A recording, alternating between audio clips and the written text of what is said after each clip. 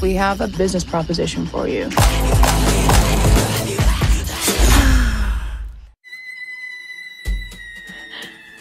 I'm being foolish. It's the worst fake crying I've ever seen. She's just using the technique. A what? The technique. Holy.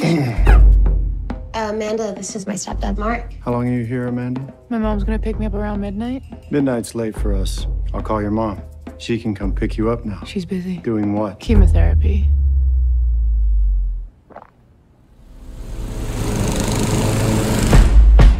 I don't have any feelings, ever. And that doesn't necessarily make me a bad person. It just means I have to work a little harder to be good. I'm sending you to boarding school. After that, you're off my payroll. You hate him. You despise him. Honey, you can't go in looking like that. I'm fine. Let me just... I'm not gonna have to stand here all day like a robot repeating myself. I'm fine, I'm fine, I'm fine, I'm fine. You ever think about just killing him? How would you?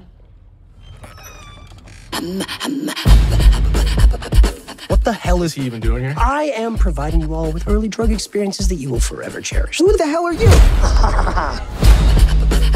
We have a business proposition for you. You got a gun? Yes, I have a gun. You don't know where I come from. Westchester. Amanda. You have no idea. I didn't think you'd bring it here. You want to hold it? No, thanks. Anyway, you cannot hesitate. The only thing worse than being incompetent, or being unkind, or being evil, is being indecisive. Okay.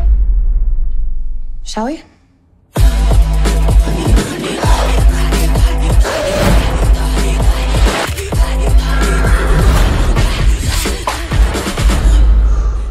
What am I gonna tell my dad?